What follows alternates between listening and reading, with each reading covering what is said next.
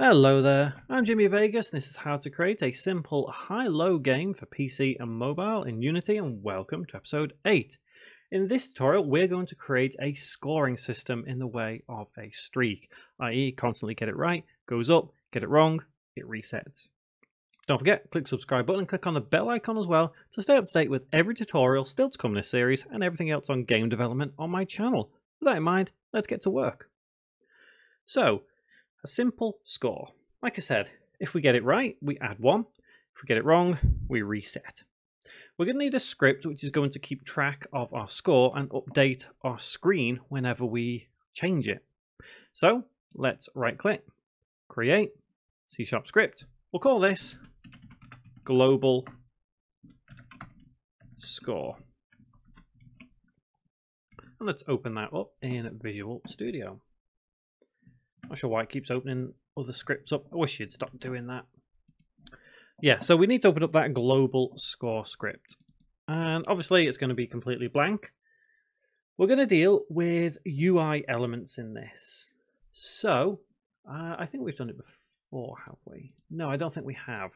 So we're going to add at the top of this script a namespace which allows us to change elements of the UI on our screen. In this case, it's going to be the text itself. So we're going to have a text box on our screen that basically says either 1, 2, 3, 4, whatever for our score. But in order to do that, beneath using Unity Engine, we need to type using Unity Engine .ui semicolon. Reason being is because we need to be able to interact with UI elements in this script. So let's add in our variables. The first variable we're going to add in is going to be an integer, which is going to be the score or the streak, depending on whatever you want to call it. So let's have public static int for integer, not indexer. Why has it done that? Int, and let's call this current score, semicolon. And the reason it's static is because other scripts are going to interact with this one to tell this script what the score actually is. Now we can get rid of the start method and the annotations. We do not need them. And essentially what we do need to do is say in void update, we need to check what our score is and update it on our screen. But in order to do that, we actually need to have something on our screen which contains the score. So let's head back into Unity. Doesn't matter whether you save the script or not at this point. And let's add in something at the top. So I'm going to go to Game Object. I'm going to go to UI, and let's have a panel to start with.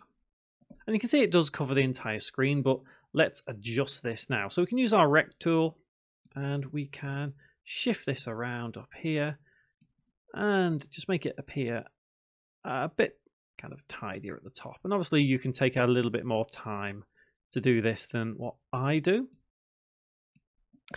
And inside this panel, let's have the text that says our current streak. So right click, let's go to UI, go to text. Let's have this text say streak. But actually, now I think about it, let's actually make sure this panel is at the top. So we need it there. So it's going to be that. So it's going to be top stretched. There we go. So our streak, I might have that in capital letters actually. Streak, colon, 0. Let's make this a little bigger.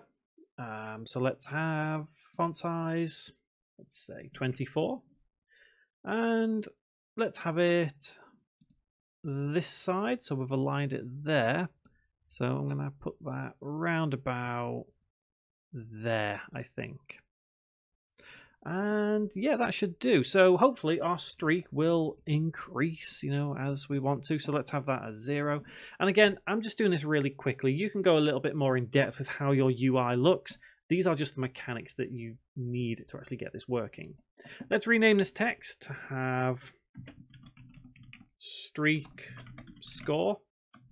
And this is going to be the text box that we update within the global score. So let's go back into global score, and we can say here, if we add in the variable public game object, and this can be score display, semicolon.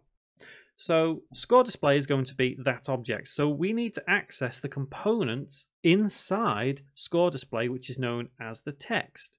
And there's a subcomponent also called text, and that's where we typed streak : 0. So we can use that to our advantage. So we can say score display dot get component, and in spiky brackets text with a capital T, and then open close bracket. At this point, we need to make sure that we are getting the correct subcomponent.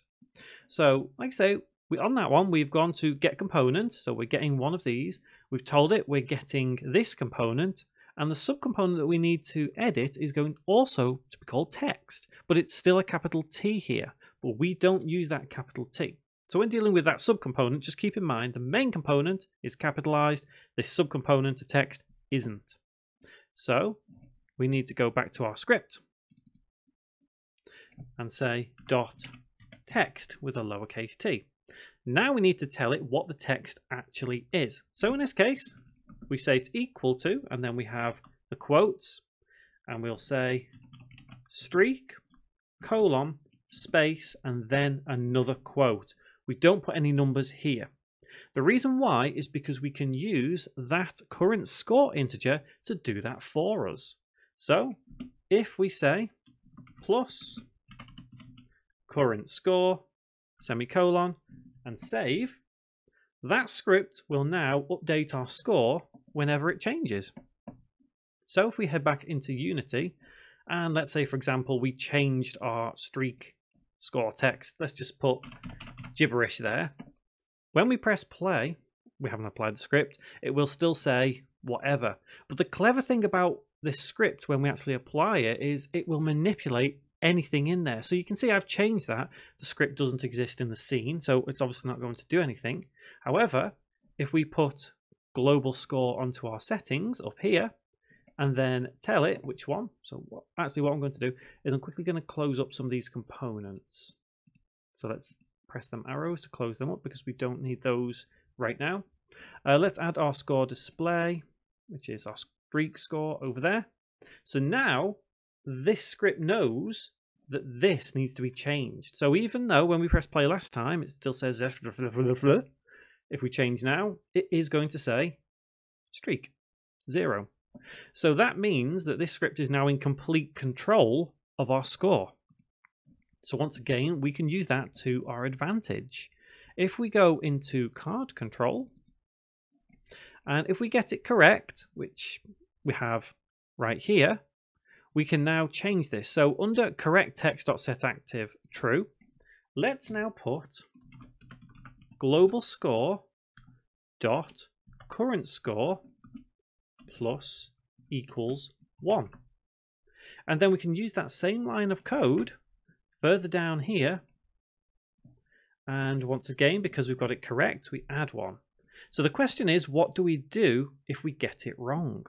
Well, when the incorrect text is displayed, let's go back here, and instead of global score.current score plus equals 1, we say equals 0.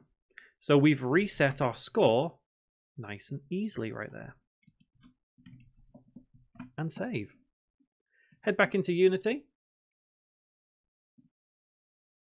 And let's press play. And that should change to our streak. So deal card, I think it's going to be lower. It is, so that's changed to 1.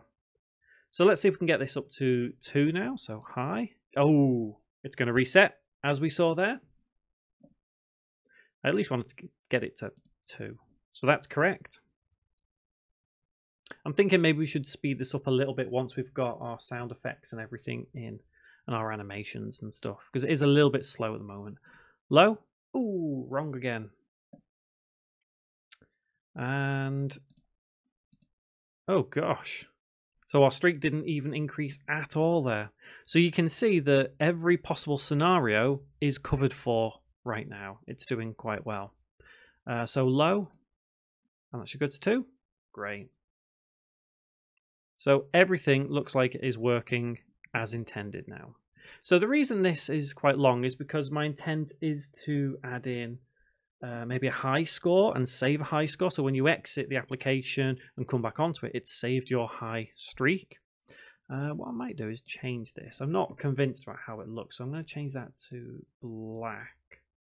Maybe change the alpha a little more and change the text to white. Maybe italic? Who knows? Let's see. Let's see how that looks. Again, I think it's all down to you and how you want to customize your game, really. So that looks okay. We'll stick with that. Cool.